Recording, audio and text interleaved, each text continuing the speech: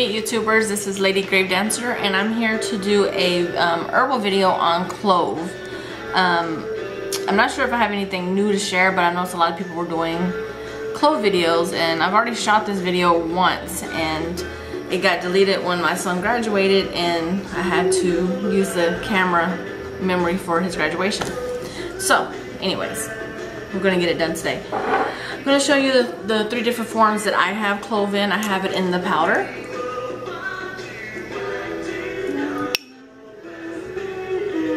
Sorry, I like this song. Clove powder.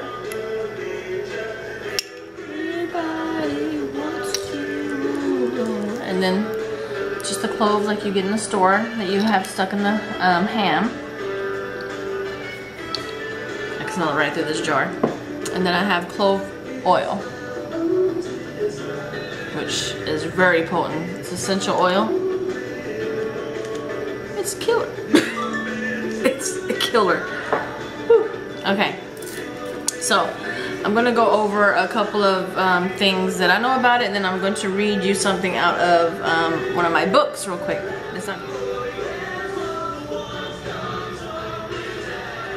So clove is masculine and the element is fire, and I think, you know, I'm not big on astrology, but I think the planets is Jupiter and Uranus, I think, but you might want to look that up to make sure that's right. Some of the things that you'll find online if you Google magical properties of cloves are exorcism, love, money, and protection, which can pretty much be the big majority of the herbs that are out there. Now, first thing I'm going to do is go over the magical properties and then the medical properties of the herb. You can use it as a like a friendship charm or amulet. You can add 7 cloves of 7 cloves. That's what you're adding, 7 cloves to. I get distracted because I really like this song. So you can add 7 cloves to like a little cloth bag. Or if you want just to get a cloth and tie it, put 7 cloves in it, and tie it on a string of yarn, one that would represent friendship. To me, I like yellow or white would work, but you know, whatever represents your friendship. And you and your friend both wear those for up until the yarn breaks. And once the yarn breaks, you can take both of those and then burn them, and your friendship is set for life. Now, I also do the same thing to get a man. The only difference is that you will be wearing it, and you will wear it on a red string. Now, if purple represents more love for you, then you would go with that. But for me, red does it. So whatever color yarn you want to use, you would use that. You know, always make anything magical, make it your own. You're very welcome to go by the book or by what people say. Of course, I mean, it's your prerogative, but try to make it your own. I think it makes the spells and stuff more potent when you make it your own, because there's more of your own intent into it. Just my opinion. Okay, so I got the clove oil here. Clove is very, very much used in like hoodoo as well as witchcraft. Is for bringing money spells. You can get the oil. I wouldn't recommend using your essential oil, but maybe a couple of drops of it and some, say, olive oil that has been set with cloves for a couple of weeks, and make your clove oil. However you make your clove oil, and you would want to rub that on a green candle and then roll it into some clove powder. Now, if you don't have clove powder, you can put this in a coffee grinder, and then you'll have clove powder. And then you can burn that to bring you money. You can also burn some whole cloves like this on a cold disc as you're doing a money ritual. Also, you can get these cloves and stick them into the green candle, all down the green candle, just push it into the wax and burn it like that. Very, very potent for money spells. And this is a little something that that I like. If you can string some of these whole cloves here onto a string and maybe hang them on your baby carrier or in the diaper bag, you know, it will help prevent evil eye on your kids and help keep them protected from bad spirits and things like that. But you can also carry it on yourself to do the same thing. You just kind of make a necklace out of the cloves. It's very good. You can even actually put some underneath the liner of your car seat to help protect the baby from you know, car accidents, you know, just anything. It's very, very strong. Clove is a very strong herb for, you know, a few different things, and it's very potent. Now, this, I don't suggest using the essential oil for this, but you know, to each its own, because you know, the essential oil, which we're going to get to that later with the medical things, we'll get to that later, but I would make your own clove oil, and there's a few videos on how to make clove oil here on YouTube already. I know my friend Prepper Chicky, she has a video. I might put some links in the down bar on how to make your own clove oil, and I'll find some and I'll put them down there because I've not done that on video. But as soon as you make your clove oil, if you're having trouble with your divination, or you're trying to enhance to be able to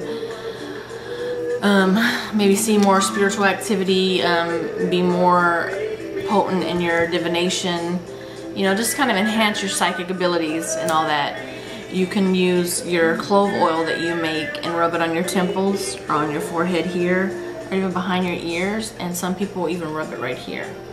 So that's something that you can use the clove oil for as well. Another thing that I like to use clove oil for too is I'll rub clove oil on the lining of the doors, and that will help keep gossip from your family. It'll also help keep your money inside, so you don't lose so much money, and it'll also help keep protection up for your kids and stuff like that. Like on the windowsills, just rub it, you know, do your own thing mentally. You know, that's just something that we've done. I want to backtrack too.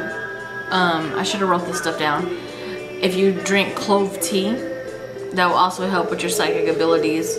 Also, if you make an incense with clove powder and burn that, that'll also help with your psychic abilities. We've done ritual before, and we had a fire going, and I went out there and I've thrown some cloves onto the fire just to help with the ritual, and it really does work. It's really, so I'm gonna pick up my little book here, which is very awesome. I love this book, and in here it says on clove,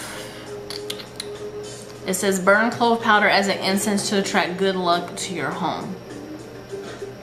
Chewing on a piece of clove while thinking of a lover is said to make them do your ever bidding. I don't suggest that. Don't control your lover. This is my advice, you know, make it real. Let's see, red clove on a green candle will burn and attract wealth. I think we already covered that, didn't we? To stop gossip and remove negative vibration, burn clove and incense while burning a red candle. That's one thing that we didn't cover. Stop gossip. If you are having bullshitters talk about you, which I'm sure we've all experienced this in one form or another, you can burn just pretty much how you did the money, you know, with the green candle. You would use a red or black candle, and you would burn that in the intention to make them shut up. It's also good to carve their name into the candle and then roll it in the oil and then roll it in the clove powder. Make them shut the hell up, you know what I mean? So it is really good for that as well. So yeah, I agree with that, what the book is saying on there. So now we're gonna go to the medical properties that I know about clove. I know the number one thing that everybody knows about clove is that it helps you with toothaches. It's antiseptic, it's anti-inflammatory, it has more properties, which you can Google it and you'll be able to find it or whatever. But it does many things, and it has a lot of different vitamins in it. It covers a lot of things, but we're just going to cover about the teeth because that's the only thing that I know about. You can get the clove oil, put a little bit on your finger, and if your tooth is hurting, I'm pointing over here because this is where I've had issues before, just a few weeks ago, and rub it on the gum line, and it will numb that and help take down if there's any swelling. And you know, it also cleanses it. It's an antiseptic, so you know, it gets it going.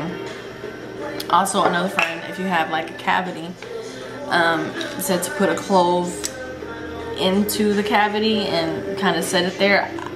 I don't know about that. I can't tell you. I'm just telling you that's what they had told me when my tooth was hurting. So I mean, I would imagine that it does work. I've not used it that way, so just wanted to throw that in. So very good if you have toothaches like I do. I have horrible teeth. So, you know, very good for that stuff. This is better than Ambisol and Oragel, all that. Really, really good stuff. This should be in your medicine cabinet, not just in your essential oil collection. Someone I'm walking up. I got a camera looking outside. I'm at the office. Okay, another thing that I had just found out that I didn't know, just reading and stuff, trying to catch up on everything, is that cloves start off as a very pale color, and then they go into a green color, and then when they're ready to harvest is when they get to this color, which I think is pretty cool, because I would have never had thought they were green. Pale I can understand, because then as you're ripening you change this color, but they at one point mid stages are green.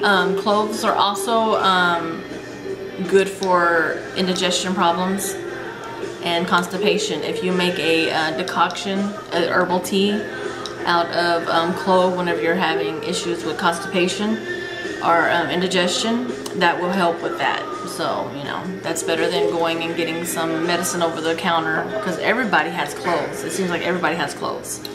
Like, a lot of people are like, I have cloves. I don't know what I'm using for, but I have cloves. Well, look, now you know. Many uses.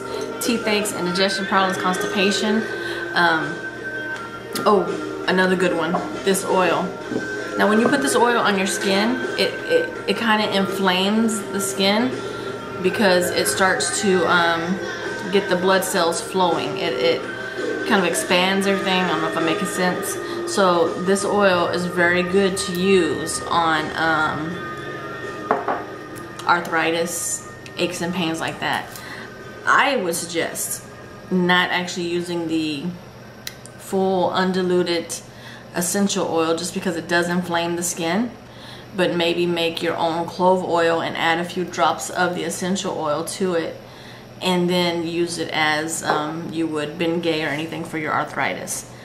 That's just my opinion, because this, you know, even when I put it on my gums, it does have a tingle effect, and I would imagine if you had dry skin around your arthritis, since it does inflame the skin, that it might burn. You can also put some of these cloves like in a stocking or something, and put it in a hot bath and let the water get all the nutrients out of the clove. For if you got like athletes in your family, your kids or whatever, your husband plays soccer or football and they get achy, a good clove bath will help with those aches and pains like really good. You can also put a few drops of essential oil in the water. It's, you know, it's not going to hurt anything, because it's going to be diluted into the water. Because clove has such a high amount of potassium, it's also good for people with high blood pressure. But also too much clove can also be bad for you, so you definitely want to look into that before you start ingesting it. But if you have high blood pressure, a clove tea every now and then would definitely help with that, because of the potassium that it contains. And not to mention, it's a very good aromatherapy. It smells good, and put it in an incense, it smells amazing. I love to burn it. Burning it smells much better than smelling it out of these bottles and jars, and that aromatherapy is really calming for me. So this is what I can think of. I should have wrote it all down, but this is all I can think about with clove. There's many uses. You can see the stuff that I use more in the videos, because I'll have it in many different forms versus the ones I don't use as often. I may only have like one type of it or something. But clove is very good. And I'm sure there's other stuff that I'm just not thinking about off the top of my head, but I wanted to do this video again because I promised it for a minute. And yeah, that's all I got right now. It's about lunchtime. My phone is texting, and I see someone just drove up in the front. So I am going to end this video, and I will see you at the next one. If you have any questions or requests on herbs, what do you want the next herb video to be on? Leave the comments in the down bar down there. Leave the messages down there, and I will get back to you. Or private message me. Alright guys, thanks for watching, and I will see you at the next video. And as always, blessed be.